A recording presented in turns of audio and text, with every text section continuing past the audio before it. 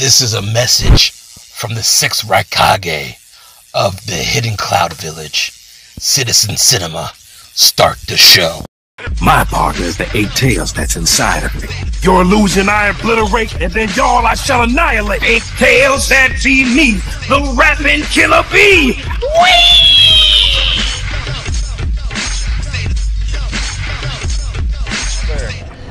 Alright guys, it's your boy Mike Fallon back at another episode of Citizen Cinema. I'm here with a special guest.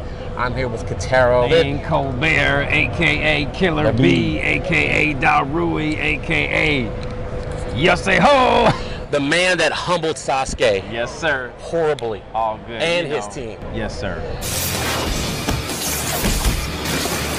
Larry! Alright, so my question is, what was the process of you getting plugged into the Naruto franchise? Okay, they had someone who was already Killer Bee, but then for some reason he couldn't do it, and they needed to get somebody quickly. So they brought me and like 5 other dudes, and they were like, listen to what he did, but you don't have to do the same thing. And I sort of went in kind of an entirely different direction, and they were like, boom, that part. Yep. And, you know, cut to, I'm sitting here with you doing this interview in front of some Funko Pops of Killer Bee. So what's it like seeing that your character is like now a Funko? It's a dream come true for me because I'm also a fan. Like I'm a fan of Funkos. I'm a fan ever since I was a kid. I've been collecting and I read comics. So to have a actual toy of something that I'm a part of is an amazing thing that I've wanted since I was a little kid. Man, that's just, it's just wild. So my question is, as a fan, as someone, I mean, obviously you know the story because like you did all the voices. Right, yeah. So how did it like impact you, or how did you receive your character's story arc, like, you know, doing all the sessions and seeing how much he means with that diversity within anime?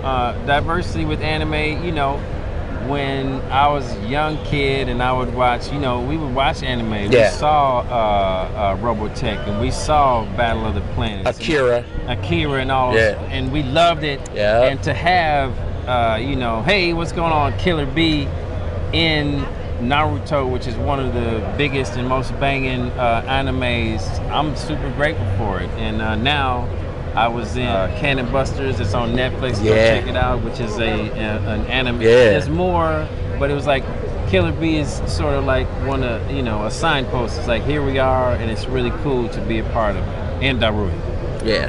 So what was it like for you when you first learned about Killer Bee's power set and his Jinchuriki?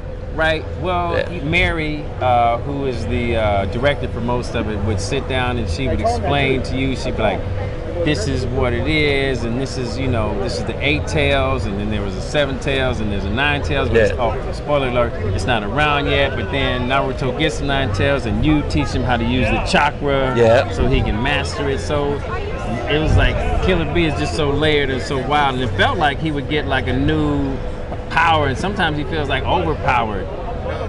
Yeah. Which is not a bad thing. Not a bad thing, right? It's exactly, because it's like, I mean, so you already know, we talked this weekend about it. Yeah. It's just like you have like one of the top 3 most legendary battles in the anime. With like, I'm told. I mean, I like it, but I'm sure people really enjoy the battle with Sasuke. Yeah. Man, this is like, what was it like seeing it animated for the first time? You know, when you see this work, and it's like they're like, and a lot of it is like, you know, efforts and but anytime that you see any battle, or not even, you know, with V for Naruto, it was amazing. Yeah, it was amazing. It was dope. So I have another question, because I want to switch fandoms with you real quick. Okay.